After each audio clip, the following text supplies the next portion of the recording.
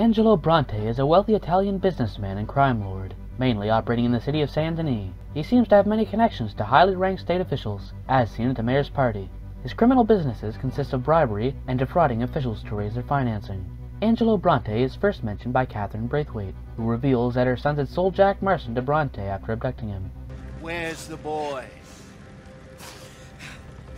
My sons gave him to Angelo Bronte. So my guess is Saint Denis. Either there or on the boat to Italy. Let's go! Arthur, come on! What are we doing with her? Leave her. I told you she was crazy.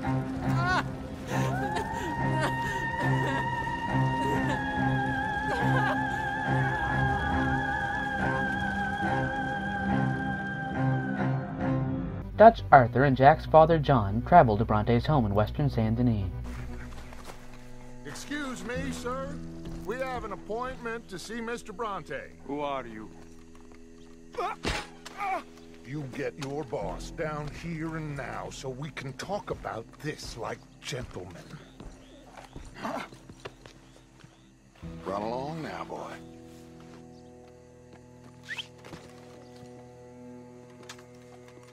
Was that the special Dutch charm I heard so much about? Relax. I got this.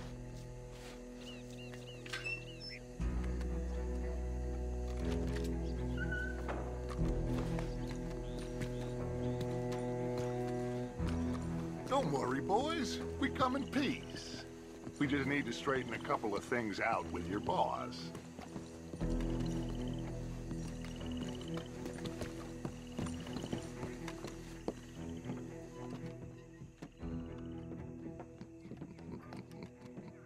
Dentro.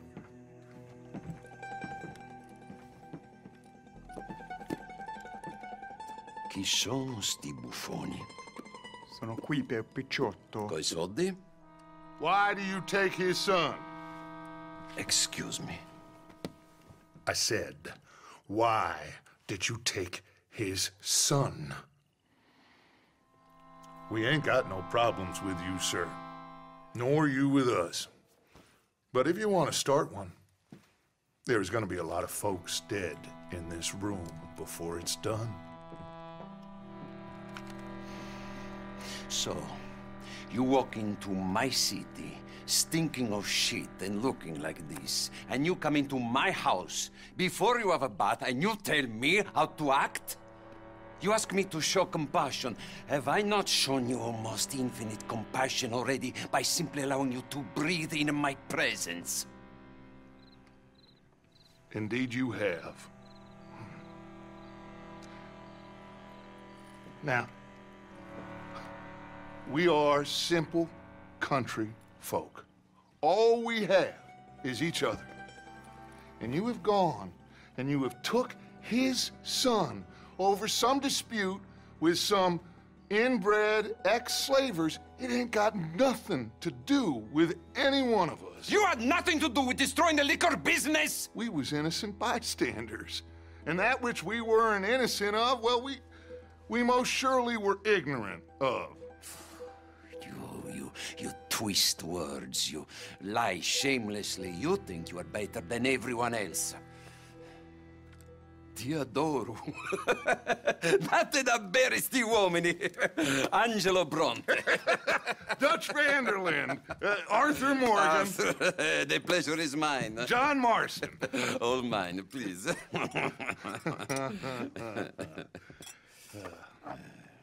So, can my friend have his son? Of course, of course. But, should I be out of pocket over a misunderstanding? Of course I know you would not want that, huh? No. No. So, how about this? You perform a simple job for me, and you get your son back. What is it? A couple of people have taken to grave robbing in this cemetery. Well, that is a fine place for it, the best. I love this guy. I love you. See, they've taken not only to desecrating the dead, but they've done so without paying a tribute to the living. Thing is, they see my men, of course they run them out. So maybe you two head off, huh? And you, Mr. van der Linde. You tell me more about my manners. Salute. Salute. Arthur and John travel to the Saint Denis Cemetery to get rid of grave robbers. I had a bit to drink. A friend died. They can hear us, you know. After they return from ridding the cemetery of grave robbers, Dutch is found outside the house with Jack. Well, you took your time. Where's your host? Like I said, you took your time. I'm glad to see you. Let's get going. What a fine man. Hey, friend, thank Mr. Bronte for everything. Yeah, I'm fine. Come on. You know, Arthur, Mr. Bronte has invited us to a garden party at the mayor's house. And us, just simple country boys. All right, let's get this boy back to his mother. You sure you're okay, son? I'm fine. Papa Bronte said you'd come for me. I'm sorry. What for? For that. For taking so long. I had a fun time. I had my own room with a big bed and a toy box. And lots of books. Did they do anything to you? Have you ever had spaghetti? What's that? It's food. It looks like worms, but it's delicious. Is that right? Papa Bronte teach me lots of Italian words. Don't call him that, please. You know, caballo? That means horse. And pantafola? That's a slipper. A slipper? They gave me 2 pairs. One for day and one for night. Well, I'm just glad you're all right. Oh, yes. I had the best time. You had a nice night then? Most enjoyable. Well, the man's an intolerable blowhard, but he stocks a fine bar. How did you fellers get on? Any problems? A whole heap of them. We about doubled the population of that graveyard. You know, I thought I heard gunshots, but the gramophone was playing. Unbelievable. Each to their strengths, Arthur. I went in there with a gun and left with a party invitation. So, what'd you say this was? A garden party? A big gala at the mayor's house. I'm told every rich fool in Lemoyne will be there. Bronte? Oh, he'll be there too. Seems to more or less run this city. At least, that's the way he sees it. Could open up some opportunities for us. It's been a chaotic few days, but we can finally move forward now. Bronte also invites Dutch and some of his gang to a party at Mayor Henry Lemure's residence. Hey, Arthur. Come on! If we're gonna make it to this party, we sure as shit better clean up a little. So we're doing this? Oh, yeah. Old friend Dutch van der Linde's finally showing his true colors. Social climbing. Old Senor Bronte, that horrendous snake, has invited us to the ball, Cinderella. So my suggestion is we go and get you a gown. You son of a bitch. We are ridiculous. Utterly. I ain't never been to a ball in my life. Nor have I, if I am being honest. I used to quite often. There can be fine pickings. No pickpocketing. We are here to make real contact. What kind of contact? I don't know. We'll find what we can. All I know for sure is we are going to a party at the mayor's house, and the guest of honor is the worst crook in town. I'm sure that we will find something. Okay.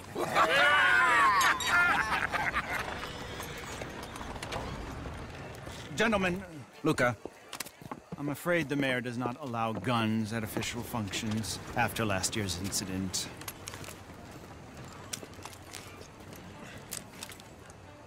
Luca here will take you to Mr. Bronte. I believe he is expecting you. Follow me, gentlemen.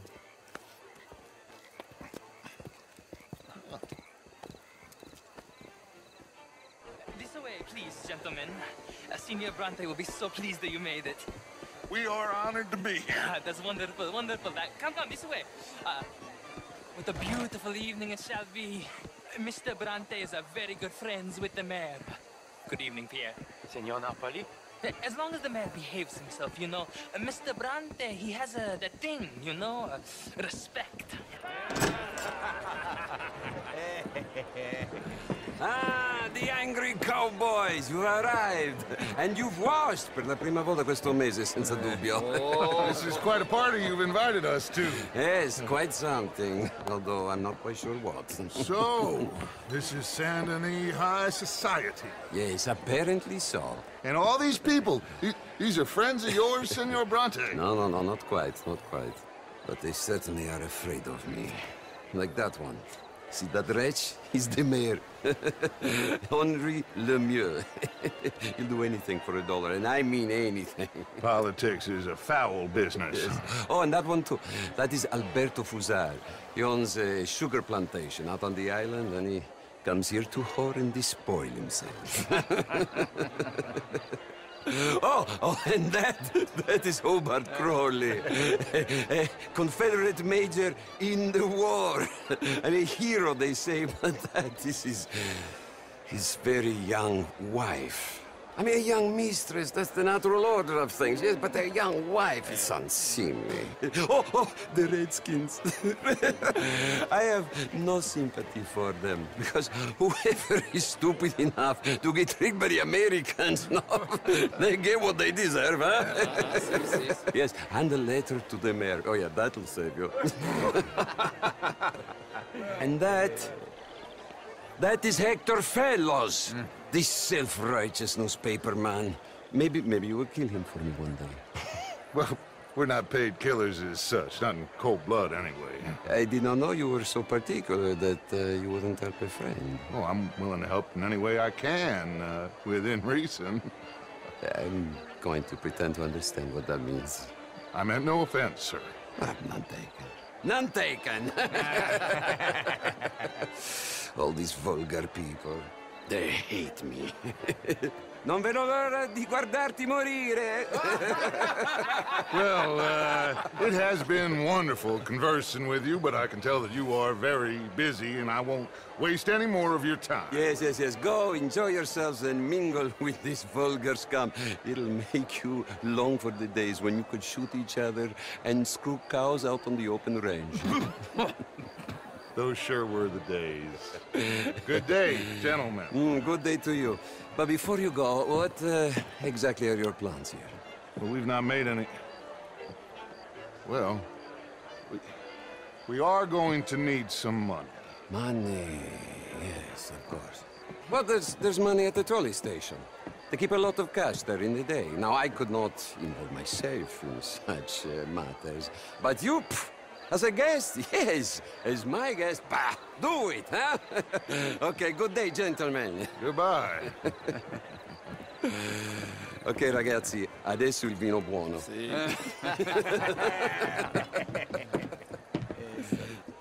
So what's next? Dancing lessons? Deportment? More along the lines of armed robbery. Jose is handling reconnaissance on the bank.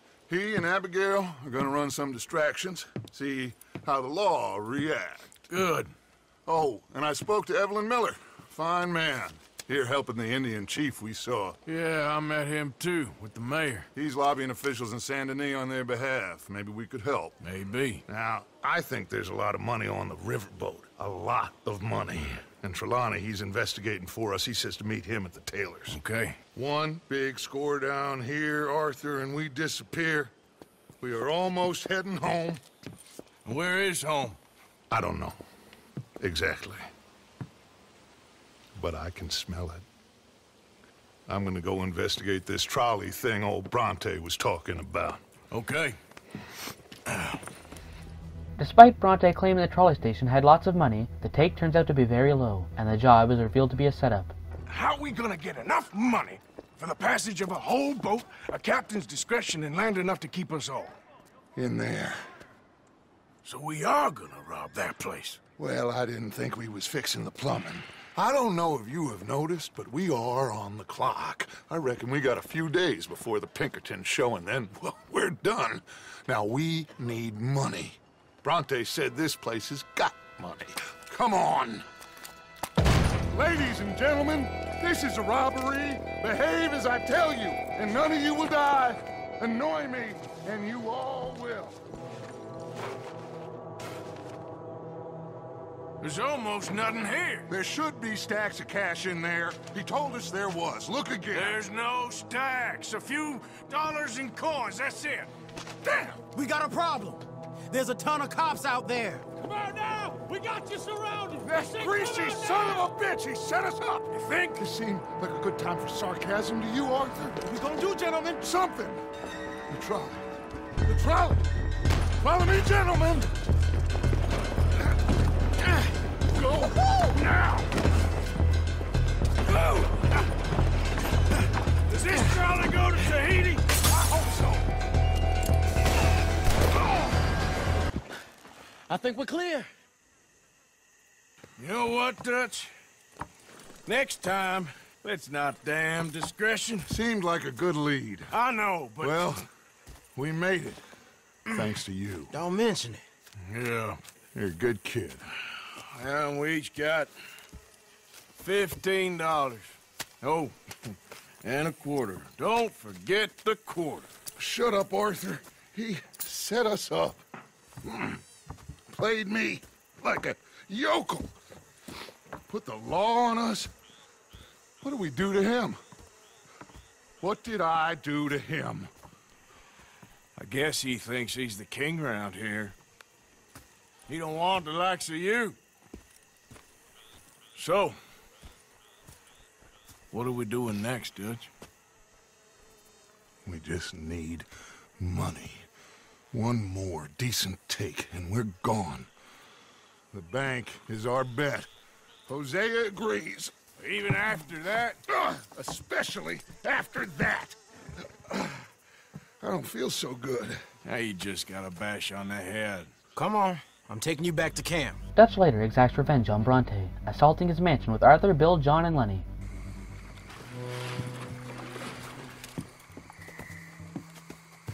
You pick us up yonder. I got you. Thank you. Good luck to you. Come on, quick. Stay quiet.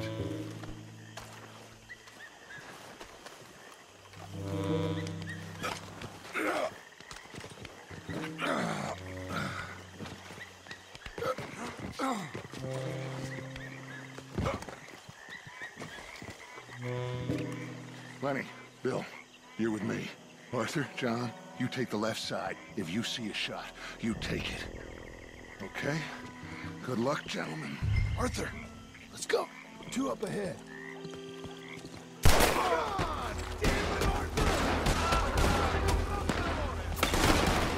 Coming down the stairs.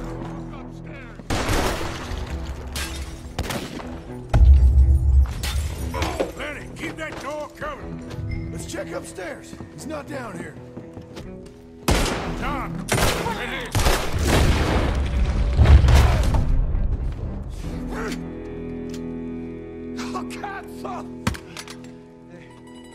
Okay, I'm sorry, friend. No, name your price. Name your price. Every man have a price. Eh? Okay, no, I surrender. Should we kill him? Nah, let's take the Dutch. You can carry him. I ain't touching that piece of shit.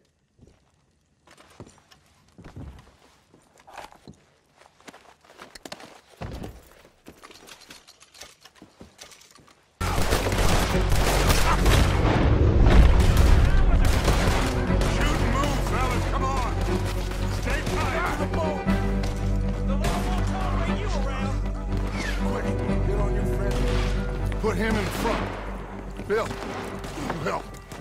Got him? Oh, come on, Lenny. All right, come on. Let's get out of here.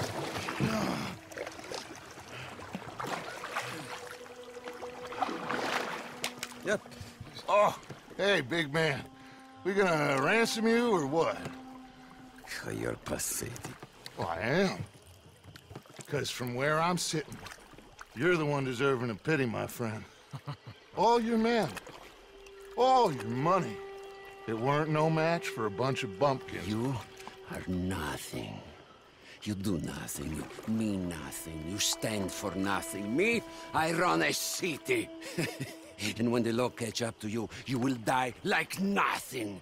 I am this country. You are what people are running from. I possess things that you will never understand. You don't even possess your own men. $1,000 to the man who kills him and sets me free. What are you gonna say now? They are even bigger fools than you. No doubt. The law will find you. Already, the dogs are on the way. Oh, yeah. Oh, you're right. You are so right. They are good at smelling filth, huh? So filth has got to be disposed of. Our friends the Pinkertons are gonna come and rescue you, you repulsive little maggot.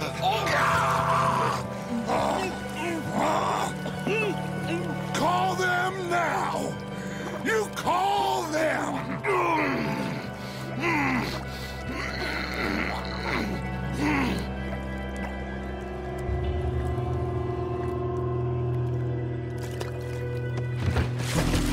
Jesus.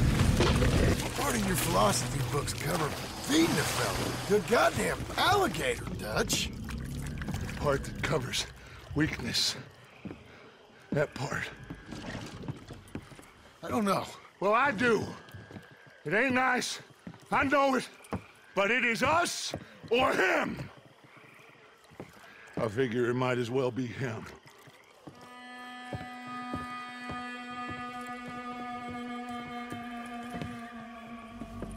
This is everything we know about Angelo Bronte in Red Dead Redemption 2. Thank you for watching.